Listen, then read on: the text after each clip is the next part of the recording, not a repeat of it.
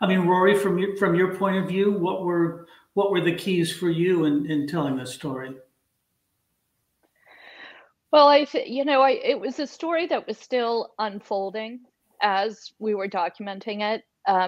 It was important for me not to use a narrator in the telling of this story and really have it come from the people who were on the front lines of the story, the people who were most connected to it. So, as you can see from this panel, many of their stories, all of their stories are intersected throughout the film. It was challenging because there were ideas and concepts that were hard to translate. We used a number of different ways to communicate those from graphics. I think really helped to sort of visualize more some of the more difficult ideas that we were trying to communicate. We also used CGI. It was important for me to help audiences really get into the cockpit and understand what the challenges were for those pilots and what they were up against. We now know, and I was really shocked to find out that as far back as 2016, that Boeing knew that if a pilot didn't respond between 4 and 10 seconds to what was happening, the result would be catastrophic. And catastrophic means the plane's going to crash and everybody's going to die. So, we want to get to a point where we can communicate those ideas to the audience and help them understand what the implications of that were. We also showcase a document that was revealed between the two crashes, the TERM report, where Boeing knew and the FAA knew that there was a likelihood of 15 crashes on this airplane.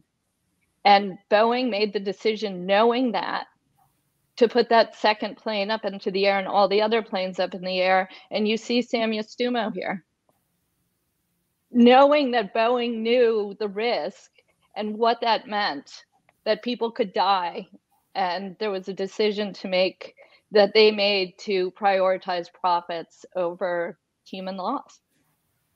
Yeah. And if I could, I just very quickly would like to jump on Rory's point. Even after the second crash, when reporters asked Boeing how the work on the software fixes were going, the fixes that they need to make in order to make the aircraft safe and regulators allow it to fly, they quickly retorted that it wasn't a fix. It was a revamp or an update or a revision of the software that was on the plane. And that encapsulates and really crystallizes their attitude throughout the crisis. Right. There's never, ever in the history of aviation, modern aviation, have we allowed a plane, a passenger airliner, to fly with a critical single point of failure.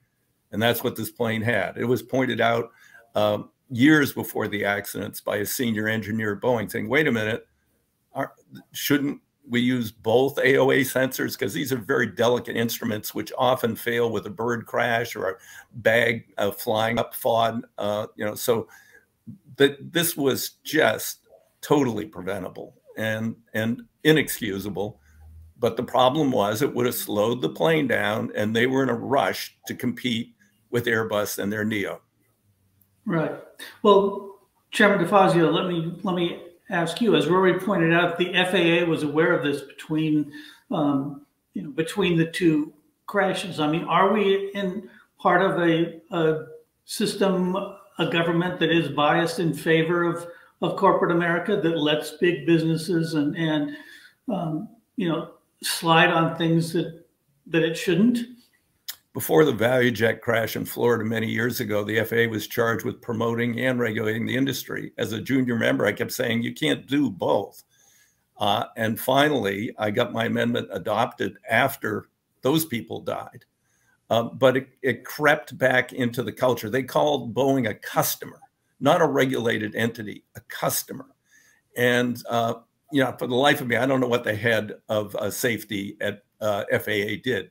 That TERM should have grounded the plane. The report Rory just mentioned, saying that 15 of these are going to go in the life of the fleet. We've never let a plane fly like that before. No one has ever let a plane fly like that before. But you know, when we had a 7.5 hour interview with him, he didn't know anything about it. Well, what do you do as head of safety, and where did that go? So we not only reformed the way aircrafts are certificated and the way we're going to overlook the manufacturers, we made major reforms to Boeing, I mean, to the FAA and its processes.